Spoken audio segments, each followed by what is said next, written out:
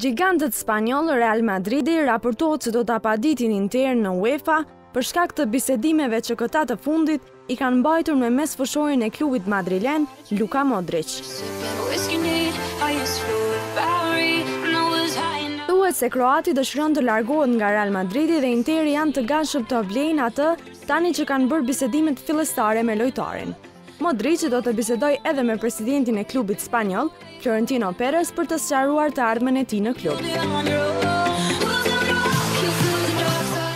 Për shkak të këtyre bisedimeve që Interi ka zhvilluar me Modricin, Real Madridi do t'i padisë ata në UEFA.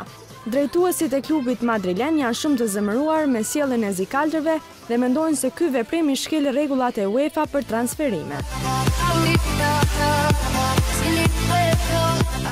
Thuhet se Interi do ta përdorë nga sponsorët dhe pronarët për të transferuar kroatin, por kjo gjë nuk lejohet sipas rregullave të UEFA-s.